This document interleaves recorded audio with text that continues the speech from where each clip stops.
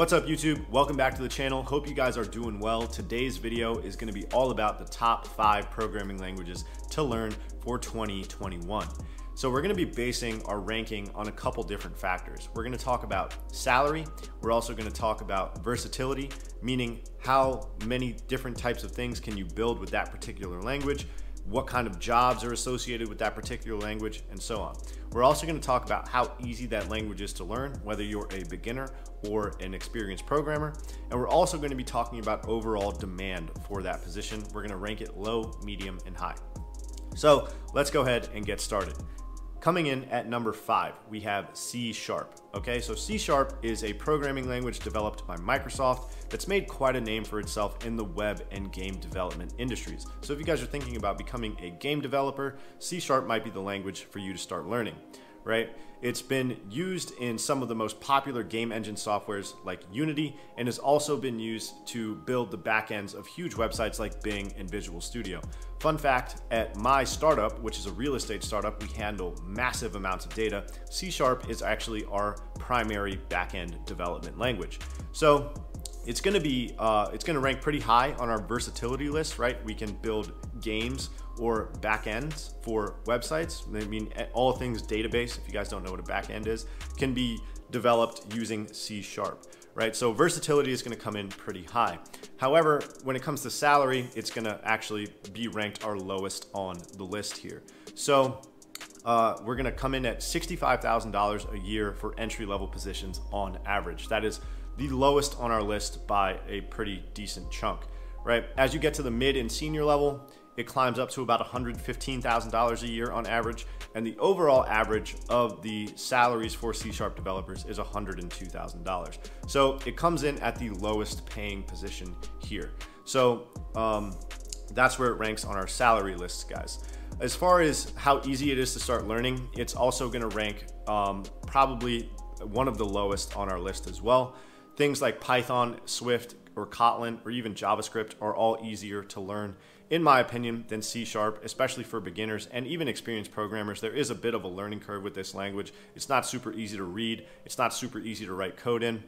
So it's also going to come in a little bit lower there. And overall demand, we're going to rank at a medium, right? Because it has more versatility and the game development industry is always growing and more companies are digitizing their data, there is a higher need for back-end engineers.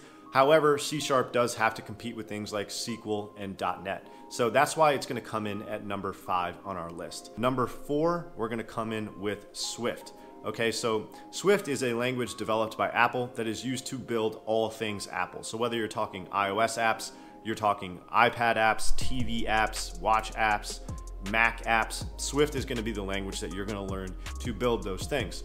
As far as salary goes, it's going to rank as probably the highest on our list, right? The average starting salary for a Swift or iOS developer is going to be $80,000 a year.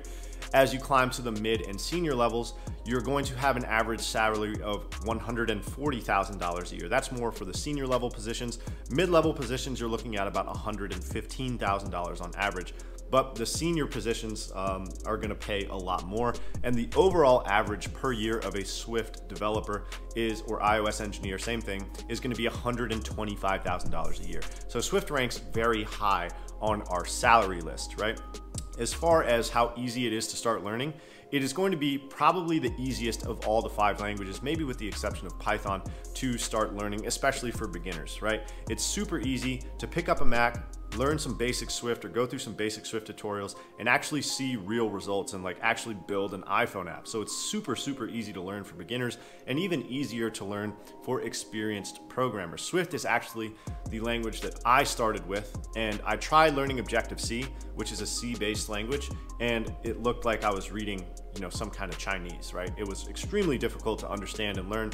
And Swift is the successor to Objective-C, and it's significantly easier to learn, it's very easy to read, and it's very easy to pick up. It also helps teach you very basic and fundamental practices of programming in one of the easiest, you know, syntaxes there is to read of all programming languages. Apple is known for creating things that are easy for people to use and easy for people to understand. Swift is no different here, guys. So now let's talk about demand for Swift developers. There is a huge demand for iOS engineers. The US Bureau of Labor and Statistics predicts that application developer jobs, not just iOS, but overall mobile app developers, will grow 31% between 2016 and 2026, making iOS engineers a very hot commodity in 2021. Personally, guys, I have emails in my inbox every single week from recruiters trying to get me to go and work for their company, and I am a senior level iOS engineer. So jobs are extremely easy to come by in the iOS field if you gain the right experience. Now, so we've talked about salary, we've talked about demand, how easy it is to use, and versatility. The reason we're coming in at number 4 is because Swift is lower on the versatility list, right? It's limited to building iOS apps for iOS products only. Now, Apple's obviously a $2 trillion company, so there is a lot of demand for this, but you can't exactly go build a website or build a back end with Swift, okay? So that's why it's gonna come in at number 4. Coming in at number 3, we have Kotlin. So Kotlin is, basically Swift's counterpart, but used to build Android apps, right? But it's a little more versatile in that you can build web applications, desktop applications, and server-side or back-end applications using Kotlin. So it ranks higher on the versatility list, which is why we're gonna rank it above Swift. That's hard for me to do because I'm an iOS engineer, but I'm giving you guys an unbiased list here. So now, let's see, Kotlin was basically built to improve upon Java. So Java is to Objective-C what Swift is to Kotlin, or Kotlin is to Swift, right? They're both the successors of those legacy languages and made it much easier for people to understand, people to develop in, and people to read. So overall, Kotlin is going to rank very high on the versatility list. It's going to rank very high on the ease of use. It's very easy to learn, very easy to pick up. In my opinion, not as easy as Swift, but overall, it's not a hard language for either beginners or experienced programmers to learn. And it's going to also rank as high on our demand list. There is a huge demand for Kotlin developers, and because we have that increased versatility, it's not just going to be used to build Android apps, but it's also used to build a bunch of other things. And overall, last time I checked, there are a lot more Androids in use in the world than there are iPhone apps, hence making the need for Kotlin engineers higher, right? So the salary is going to be very, very similar to what we saw with the iOS positions. The entry level is going to be about 80K. The mid to senior level is going to be about 140K on average, and the overall average is going to come in at $127,000 a year. So based on my research, and I've done research on Glassdoor, ZipRecruiter, PayScale, Salaries.com, all that stuff to get all of this data, Kotlin developers do make a little more on average than iOS developers. Again, that's because of the higher demand for them. Okay, coming in at number 2, we're gonna have JavaScript, okay? So JavaScript is used to build 95% of web application. So it's no surprise that this programming language has become one of the most in-demand skills for companies.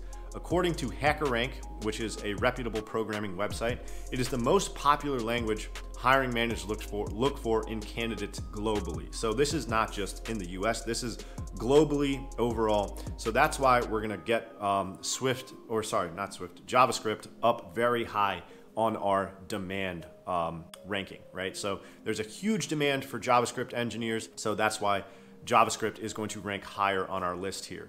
As far as salary, it's not as high for the entry-level position. It's going to be about $72,000 a year for entry-level engineers.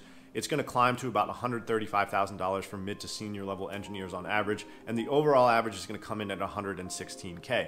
So the salary is a little lower here, guys, but because of the demand and the versatility that JavaScript has, we're going to rank it at number 2 on our list, right? The demand really takes the cake here for this one because, like I said, it's used to build 95% of web applications, right? When you have mobile platforms, you can only have something developed in either Swift or Kotlin or a hybrid of the two, which is something like Flutter. And JavaScript also has a ton of different frameworks, like you have Angular, you have React. All of those things are written in JavaScript. A lot of server-side code is written in JavaScript. So the versatility and the demand are what are really going to bring this guy up to that number 2 spot. It's also very easy to learn. and very easy for beginners and experienced programmers to pick up, right? Very readable syntax, very easy to write code. And overall, I do think Swift and Kotlin and even Python are easier to read and easier to learn there, but that's why we're gonna rank JavaScript at number 2. The demand and the versatility really take the cake there. So coming in at number 1, we have Python, right? Python is going to be listed as the number 1 top programming language to learn on almost any article that you read. It's super in demand, it's super versatile, and it's super easy to learn. And the salaries are also pretty awesome, right? So let's go ahead and talk a little bit more about what Python is before we get into our ranking system. So it's used to develop websites, web applications, graphical user interfaces or GUIs, network servers, backend APIs, desktop apps, medial tools. It has machine learning and data science capability as well. So Python is going to rank by far the highest on our versatility list, right? Python developers can do anything from backend development to user interface development to machine learning to data science to whatever the hell you want to use Python to do. It can do almost anything, right? So it's used by some of the world's largest and most successful companies. This includes FANG, Google, Facebook, Amazon, and even NASA uses Python to develop things with data science applications and machine learning. So like I said, in terms of versatility and demand, Python is going to be by far the highest, right? According to Stack Overflow surveys, it's one of the most in-demand languages for 2021.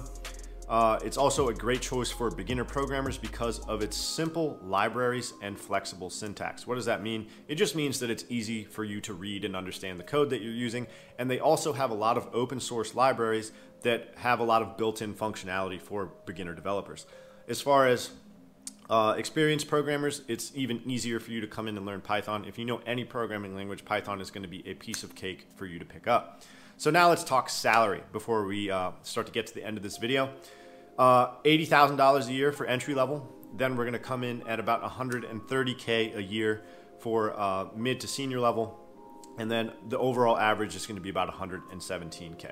So it is not as high as some of the mobile development positions. Those do seem to be the highest on average paying positions out there. I can confirm that with the salary that I make. I'll tell you guys how much I make in another video.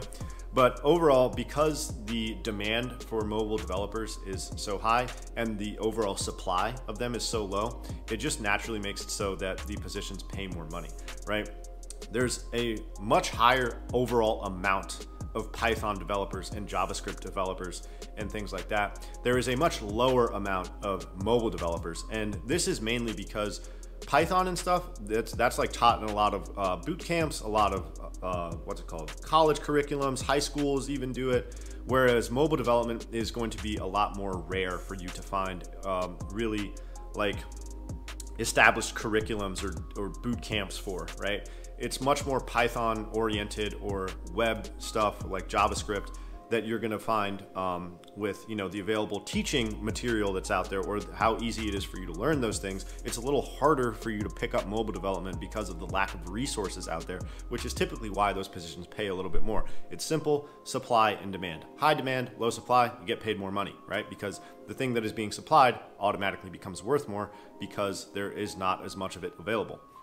So that's going to be it for this video, guys. So once again, the ranking was Python, Kotlin, or Python, JavaScript, Kotlin, Swift, C#, right? Those are my top 5 programming languages for you guys to learn. Let me know what you guys think in the comments. I hope this video helps you guys determine what kind of language or programming language you want to start picking up for 2021, so that hopefully you guys can get a job doing this stuff, because during COVID, software engineering is thriving. All right, guys, so thanks for watching this video. More to come to the channel soon. We'll see you there. Peace out.